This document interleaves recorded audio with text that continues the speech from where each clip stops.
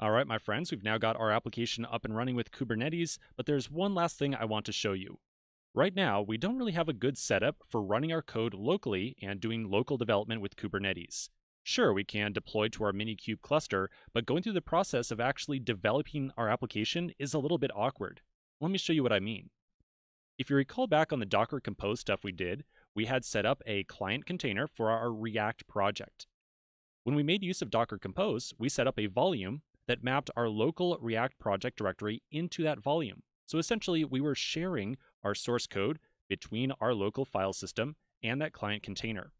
That meant that anytime we changed our code on our local machine, it updated the code inside the container as well, and the React application automatically updated right before our eyes. Now, this system only works with Docker Compose right now. We don't really have anything equivalent for Kubernetes.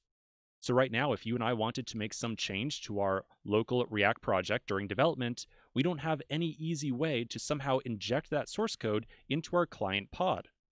Instead, we would have to completely rebuild the client image and then rerun that kubectl apply command. That's definitely a pain. So let me show you a better way to handle this development process. We're going to be making use of a tool called Skaffold. This is a command line tool separate from Kubernetes, but designed to be used with Kubernetes just to facilitate local development. Here's how Skaffold works. Skaffold is going to watch our local React project directory for changes.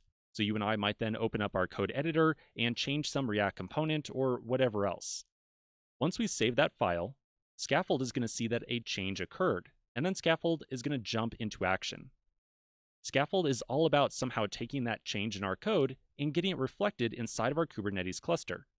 It can do that with one of two different modes, and we're going to explore both these different modes. The first way that Skaffold is going to somehow update our client pod inside of our cluster is just automatically rebuild the entire client image from scratch. When I say from scratch, I don't mean like rerun every single step, including installing dependencies. It will be just a normal Docker build process. Skaffold is going to tell Docker to rebuild the client. Docker is going to see that the only change we made was to our source code, and so it's essentially just going to stick that source code into a new updated image. Skaffold will then take that image and update our local Kubernetes cluster, and then we should see our updated application appear. Now that process is still a little bit slow because we have to go through that entire sequence of rebuilding the image, even though it's kind of just the last step we are changing. And then we still have to go through that redeployment process. So the other way that Skaffold can work is mode 2, which is to essentially take the updated files or the changes we made in our local React project directory and just kind of magically inject them into our client pod. It will then be up to our client pod to somehow automatically update itself. So with mode 2 right here, if we want to go with mode 2, we need to make sure that our client pod is running in such a mode where it's going to see these updated files and automatically update itself. We've already set up Create React App. Remember, Create React App is going to automatically refresh the page anytime we change a file. We also set up our Node project as well, the backend API server, with NodeMon. So NodeMon watches for changes inside of our project directory. So right now, our API server and the client pod will automatically refresh given this updated source code. So we currently have a project that's kind of well suited for mode number 2. Okay, so now that we've got an overview of what Skaffold does, let's start to go through the installation process in the next video. In this video, we're going to install Skaffold onto our local machine. Now, the installation of Skaffold is going to be very different depending upon the operating system you are running. You can find installation directions at this link right here, so skaffold.dev and so on. I'm going to open up a new browser tab and navigate to that page. All right, so here's the Skaffold documentation for the Getting Started page right here. You can essentially ignore everything up at the top. We're really just going to go straight down to installing Skaffold right here. So you'll see that there are installation directions for Linux, Mac, and Windows. Installation on Linux and Mac are going to be pretty straightforward. So on Linux, just run those commands. That's pretty much it. On Mac OS, you can install Skaffold with Homebrew. I'm going to assume that if you've made it this far inside this course, you probably already have Homebrew installed. If you don't, and you try to run that command and see an error around don't know what brew is, then just make sure you go in and install Homebrew very quickly. Unfortunately, installation on Windows is a little bit more complicated. So this installation right here with Chocolatey, this is assuming that you have Chocolatey installed. That is a Python package manager for Windows. It's extremely possible that you might not have Chocolatey installed on a Windows machine unless you are 100% sure that you have gone through that installation process previously. So if you do not have Chocolatey installed, I recommend going with these other options, which is to download the binary and then add it to your path. To add something to a path on Windows, just do a quick Google search. It'll tell you exactly how to do this. Okay, so I'm using Mac OS, so I'm going to run that command right there, brew install Skaffold. Over at my terminal, I'll do a brew install Skaffold like so, and that's pretty much it. Now, I already have Skaffold installed on my local machine, so I'm just going to see something that says, hey, you've already got this. All right, so once you get Skaffold up and running, we'll take a quick pause, come back in the next video, and start making use of it inside of our project. Hopefully, you've now got Skaffold installed on your local system. To make sure that everything is working correctly, you should be able to run Skaffold version at the terminal and see a version print up like so. If you are running a version newer than me, that's totally fine. Skaffold has remained relatively unchanged over a pretty good amount of time, and to be honest, right before I record this video, I was actually running version 0.22, and I went through the process that we're about to go through for our application, and everything still worked fine. So it's a relatively stable API. All right, so now that we've got Skaffold up and running, we're going to provide some configuration to Skaffold so that it knows how to handle our project. As you might guess, this is going to take the form of creating a YAML file. So here's my complex application open inside of my code editor. Inside of my root project directory, I'm going to create a very special file to configure how Skaffold works. So inside of my root project, I will create a file called scaffold.yaml, like so. So we're going to put together a YAML file very similar to many other that we've put together inside this course.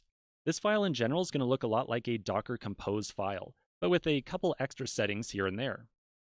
I'm going to tell you about all the different important settings you need to be aware of, but if you want to, you can always go back over to the Skaffold page, check out concepts, tutorials, and references. And if you look at references in particular, there's a section on scaffold.yaml, and it's essentially an annotated YAML file that will appear, and it will tell you about the meaning of all the different options we can set. It looks like my browser is having a little bit of trouble actually. Oh, okay, there it is finally. Just going a little bit slow here. Eventually, I will see a big list of all the different, there we go, finally. So here's all the different configuration options we can provide, but I'm going to tell you all the different options you need to be aware of. All right, so back inside my code editor, we're going to first start off with a little bit of boilerplate. So I'll say API version scaffold/v1 beta 2, like so. Notice the capital V on here. As usual, inside of our YAML file, if you make any typo inside of here, stuff is not going to work as expected. Next up, we're going to specify a kind of config with a capital C like so. And then here's where things finally get interesting. We're going to specify a section called build. So inside of build, we're going to essentially list out all the different images or different deployments that we want Skaffold to manage. Inside the build section, the first option we're going to specify is something called local. And then inside there, we'll do a push of false. So by default, Skaffold, whenever it builds an image, is going to try to push the built image off to, say, Docker Hub or whatever your default Docker repository is. For local development, it's extremely likely that you probably don't want to push these images off to some hub or repository. You probably just want to make a change on your local machine and test it out yourself. So you're almost always, in my opinion, you might have a very different workflow. You're very likely going to have local push false, which just means every time that Skaffold builds an image, we're not going to do that push. All right, so next up, we're going to define a new image or a new container that we want Skaffold to manage. Skaffold refers to these as artifacts. So we'll define artifacts like so. And this is going to be an array of different images, or essentially containers, we want Skaffold to manage. So I'm going to put in that little dash right there. Remember, in YAML, that indicates an array. I'll then provide the name of the first image that I want Skaffold to manage. So for me, it's going to be Steven Greider / multi-client like so. After that, we're going to specify the folder where we are building this image from. So for you and me, it's going to be the client directory.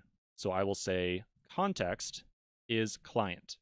Remember, context in the world of Docker usually refers to a folder or something like that.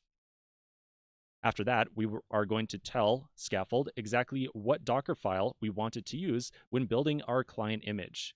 So for you and me, it's going to be that dockerfile.dev file right here. Remember, that is the Docker file we use when we're trying to run our React application in a development mode. So I will say dockerfile.dev. Okay?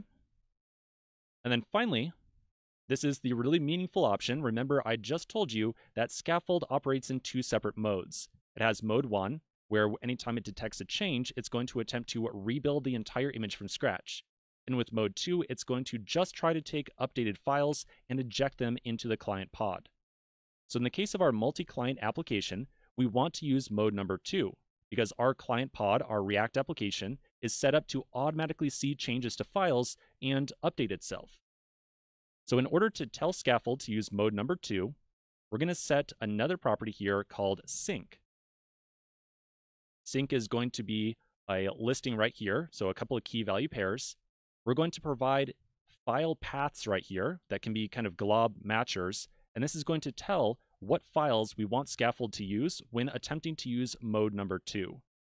So in our case, we're going to put in here **/star.js like so. So this right here essentially means anytime Skaffold sees a JavaScript file change, just take that JavaScript file and throw it into the container. We're going to do that same thing for CSS and HTML files as well. So once again, this section right here is essentially what enables mode 2 of Skaffold. Anytime it sees a change to a JavaScript file, a CSS file, or an HTML file, take that updated file and just inject it into our running pod, or container in this case. Okay, so that's kind of part 1 of our Skaffold.yaml file.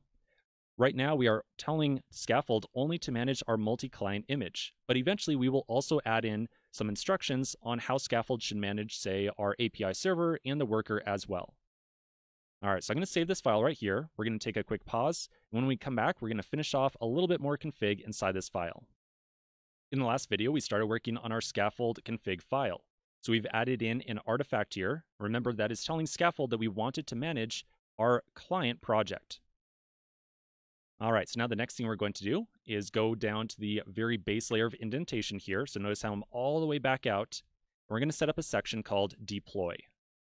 We're going to pass in a couple nested properties here. So we're going to say deploy, kubectl, manifests, and then we're going to list out all the different config files that we want Skaffold to manage for us. When I say config files, I'm talking about Kubernetes YAML files. So essentially in this case, we're going to attempt to tell Skaffold that we want it to manage our multi-client deployment using the client-deployment YAML file. So as an array entry right here, I'll say k8/client-deployment.yaml. All right, and that's pretty much it. So now anytime we start up Skaffold, it's going to attempt to apply that config file to our Kubernetes cluster. Skaffold simultaneously is going to start watching our client project directory for changes. If we make any changes to a JavaScript file, CSS, or HTML, it's going to inject those changed files into our multi-client pod or container. One quick thing I want to mention is that if we make any changes to a file besides a JavaScript, CSS, or HTML file, then Skaffold is going to fall back to mode 1.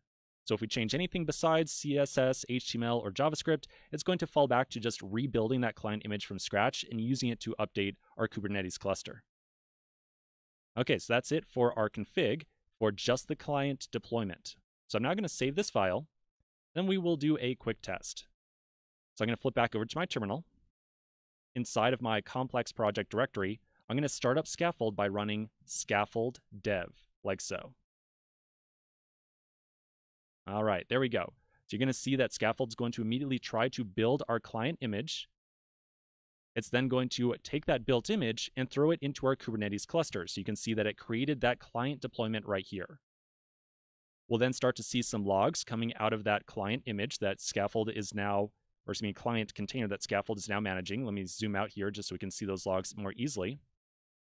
And so we can see the message that the React application has started up successfully in development mode. We're seeing all this output 3 times because remember, our deployment file specifies that we should run 3 instances of the client pod. So now we can flip back over to our browser and test this out. I'm going to go to k8smulti.com. Remember, that is the host alias I set up on my local machine, and I'll see the app appear. Now, we already really had our application appearing, so what's different here? Well, remember, anytime we now change a project file, we should automatically see our React application get the update. So to test that out, I'll go back over to my code editor. In my client directory, I'll find the src folder, and then inside there, I'll find the app.js file. Remember, inside of here is that h1 tag that has that big header at the top. So I'll just make some change to that text. I'll say like updated. So fib calculator updated. So I can now save this file. As soon as I do, I'm going to change back over to my terminal, and we're going to see how Skaffold responds to that. So right here, it says syncing one file for Stephen Grider multi-client. So Skaffold has seen that I changed the JavaScript file. It's going to take that file and try to inject it into that multi-client image container. And we can then see some update messages right here from those 3 separate pods that are running multi-client, telling us, hey, all right, we got that update successfully.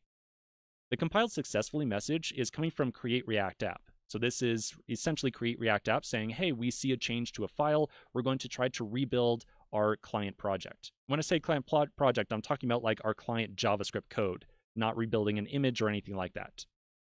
So if I now flip back over to my browser, I'll see updated appear.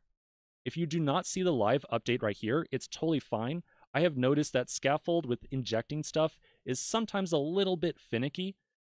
You will just about always see the files injected into the container. Maybe it's not Skaffold that's finicky, but rather Create React App is. So sometimes Create React App will not automatically update the page. If it doesn't, just do a manual refresh, and you should then see the update appear. Okay, so clearly we made a change, and we did not have to rebuild an image manually or anything like that. We just saw the change appear. So as you might guess, this is an amazing tool for local development with Kubernetes. And there's still a couple more things I want to tell you about Skaffold, so let's take a quick pause right here and continue in the next video. In this video, there's a couple odds and ends I want to mention around Skaffold. So you'll notice that down here at the very bottom of the config file, we added in this manifest section, and we provided a path to just that client deployment YAML file. So by adding in this YAML file right here, anytime we start up Skaffold with Skaffold dev at our terminal, Skaffold will automatically try to apply that YAML config file to our Kubernetes cluster. Now here's the important part. Anytime we close down Skaffold, Skaffold will immediately try to delete the deployment that we created with that file as well. So take a look at this. If I flip back over to my browser, my terminal, and I hit Control-C, we're going to automatically see deployment apps client deployment deleted right here. If I now attempt to get my pods, I'll see that all of my client pods have been deleted automatically.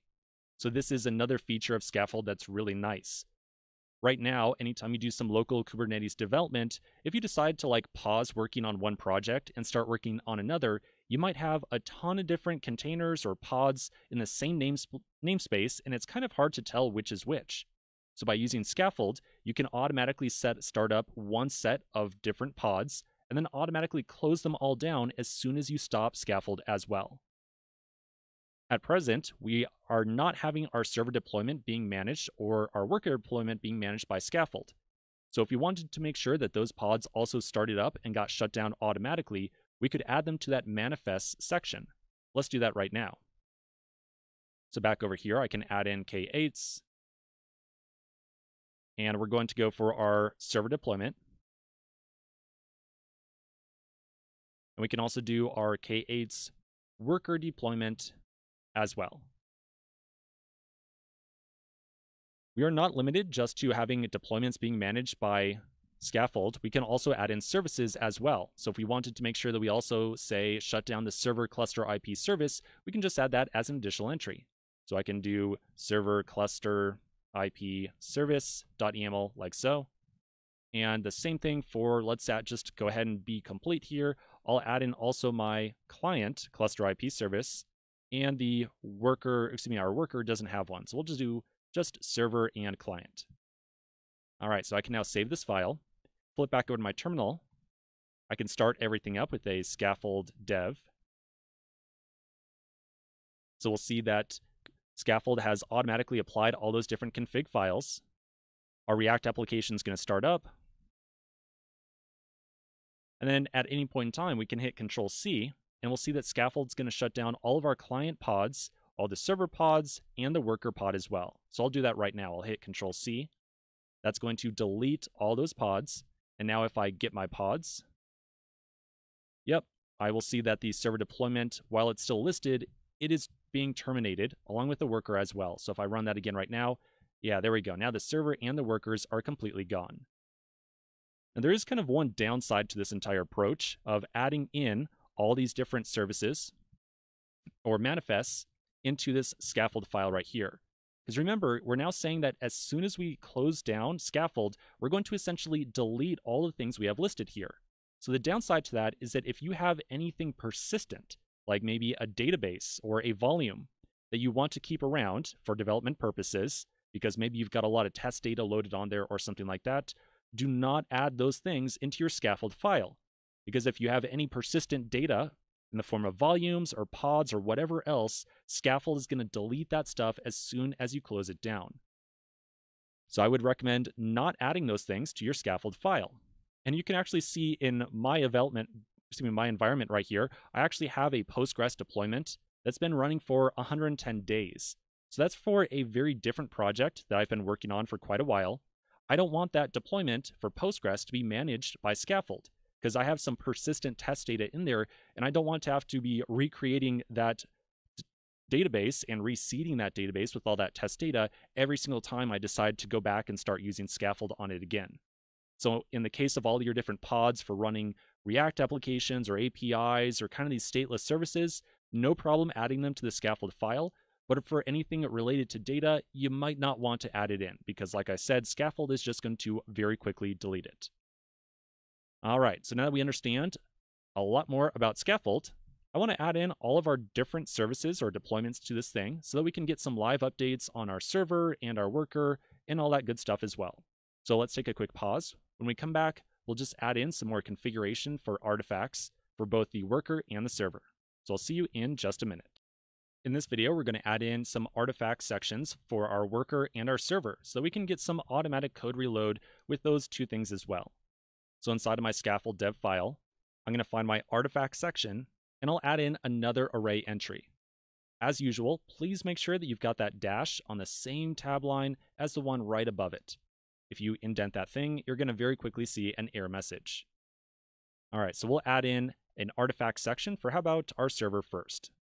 So I'll first specify my image, which is going to have a name for me of Stephen Greider multi-server, I think is what we called it. I'm just going to do a quick check here. Here's my server deployment. Called it multi-server. Okay, very good. I'll then specify the context, which is essentially just the directory for that. So in this case, server. I'll then specify the Docker file that I want to use, which is going to be dockerfile.dev. And then we can list out all the different things that we want to have synced. So in this case, we're not going to have any CSS or HTML files. We really just have JavaScript files inside of our server. So I'll do ****JS:** like so. Now we can repeat that same process for worker as well. So I'll once again add in a dash, image of Stephen Greider multi-worker. The context is the worker directory.